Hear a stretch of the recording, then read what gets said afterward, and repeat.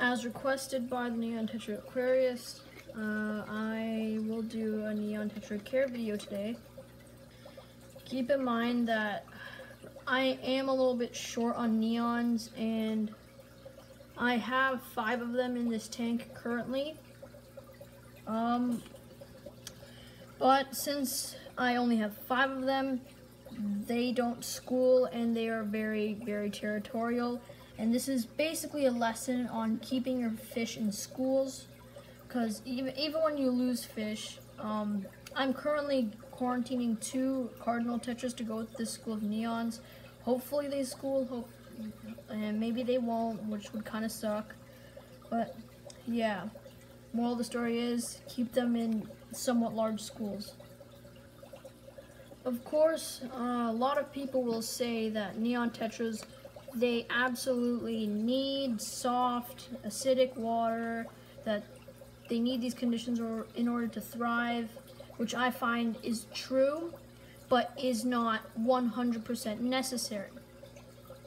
What I mean by not 100% necessary is by that they will survive in hard water, alkaline water, really not very adequate conditions for these fish, but they will definitely survive.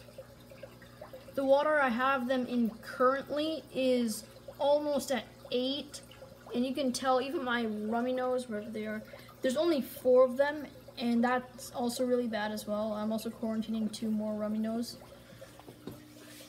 in this tank. But yeah, keep your fish in schools. Please do that.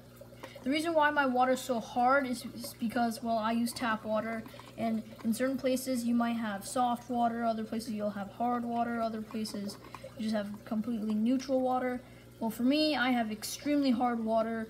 The water that usually comes out of our tap is around 8.0 of the pH, and more than what these test strips will tell from the hardness.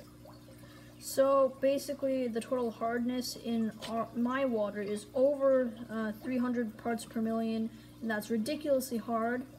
But you can see that my neons are alive, and the only reason why they have been dying off is because of this filter. I've been putting a bit more filter floss to cover up the sides, because sometimes when it gets clogged a bit, whenever I'm not home at times, they just seem to get sucked up inside, and kind of sucks. With my excuses aside, they do very well in soft and acidic water. Of course, it's not needed, but they will definitely thrive. They'll do much better than in my tanks right now.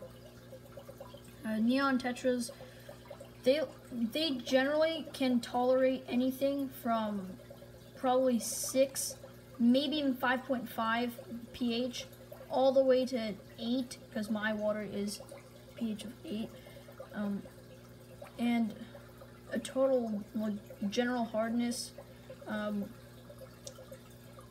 over 300 parts per million to maybe around almost 0. Don't quote me on this, considering that I've only had maybe 10 months experience with neon tetras. They also really do appreciate a planted tank like this, a bit overplanted. Some people would find this to be attractive. I find this to be kind of annoying because this ambulia just keep coming up and up and up. And anyways, getting a bit off topic, but they really enjoy lots of plants, cover. If you have a ton of plants covering the bottom, dark substrate, it helps. It does give the plants, it helps with the plants and the colors, and it's more attractive, but you definitely don't need dark gravel. And yeah, they are generally peaceful with all the other fish in this aquarium. of course, they aren't too peaceful with each other, and they don't school if you have a very limited number of them, and they will become very, very territorial, and that's not very good. So always keep them in somewhat large schools of over 6, definitely, because I've kept schools of 6. They would just peck at each other. They're really boisterous and try to attack each other, and it's kind of annoying. For neon tetras, for tank mate wise, most tetras are fine. Larger things like, well, more nippy things like serpy tetras, they shouldn't be avoided, but take precaution. Angels, of course, I see him chasing them back and forth, but he's never really able to catch up to them. So always keep in mind that large fish, anything that can fit into a fish's mouth, they'll try to eat these guys. And that's never fun to watch. And it kind of sucks, because when you lose a fish, you gotta buy another one. And yeah, just a bit annoying. Things like rasboras, smaller barbs will definitely do well as well. Plecos,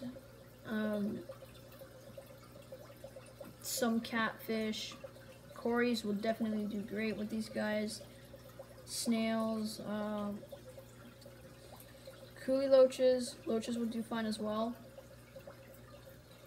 I would recommend a school of maybe 8 to 12, or definitely more. But yeah, always keep them in schools. Bare minimum tank size for a large school of maybe more than 20. 20 gallon would be fine if you just had neons, maybe a couple other fish. But if you were to go bare minimum, which I would recommend be 8 to 12, and I'm not even doing that because I'm a terrible fish keeper, but an 8 to 12, at least 10 gallons. I would not keep them in a 5-gallon tank. It'd be a little bit cramped, and there's not a lot of flow, and you can't really keep 8 to 12 neons in a 5-gallon tank and let them grow up well. So yeah, thank you for watching and listening to my very, very annoying rant on neon tetras, what they can do and what they can't do, what you can keep with them and what you shouldn't do, what you should do, and whatnot. So yeah, thanks for watching. Please subscribe, comment, like, do whatever you have to do. I greatly appreciate it if you guys gave me tips, advice, what I should do within what my power of changing in this aquarium. And yeah. And to all the people that watched my videos, and the subscribers, because more people watch my videos than are subscribed.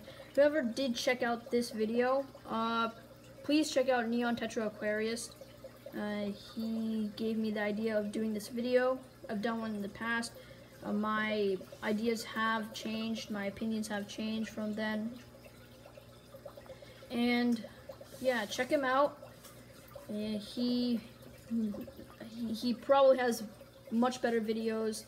He's got videos on live bears, shrimp, plants, all sorts of species profiles and stuff like that. Check him out. And yeah, thanks for watching.